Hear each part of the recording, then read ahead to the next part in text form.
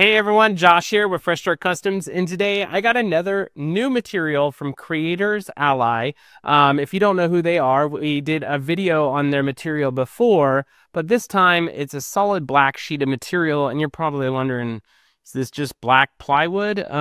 In fact, this is actually multi-coated plywood, so it's kind of like canvas. So if you layered like painted canvas before, it's kind of like that. So we're going to turn this solid black sheet into something like this here.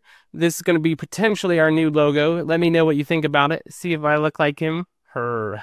Something like that. I kind of wanted to create a logo that kind of incorporated everything that I do on this channel, whether it's laser engraving, that's why I got wood grain on the face there, or tech videos, because I do tech videos as well. So I got the mechanical gears in the background as well, and then just a touch of my own hat in here too.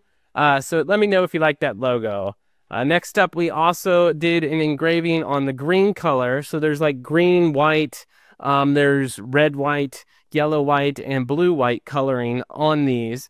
I forgot to invert, so I did a smaller one right here where I inverted it, and it looks amazing on this. I'll go ahead and throw up a photo of what that looks like here on the screen.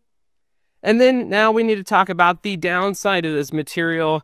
You're going to have to do testing on your different machines.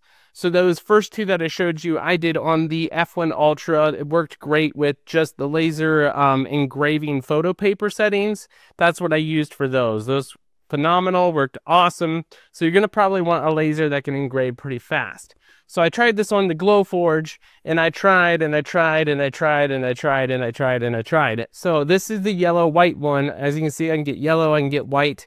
It's kind of hard to get a mixture of both, so you're going to have to keep testing on your laser until you find the right mixture of both that you like.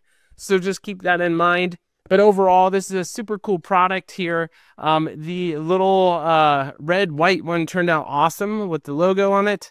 I think that turned out really neat looking here. If you guys are interested, check it out in the link down below.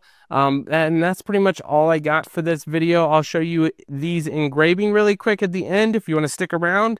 Otherwise, we'll catch you in the next one. Take me back to a place where I felt at home. Take me back to a day when we weren't alone. Take me back to an age when the world felt small, way back before we blew it all. Take me back to a place where I felt at home. Take me back to a day when we weren't alone. Take me back to an age when the world felt small, way back before we blew it all.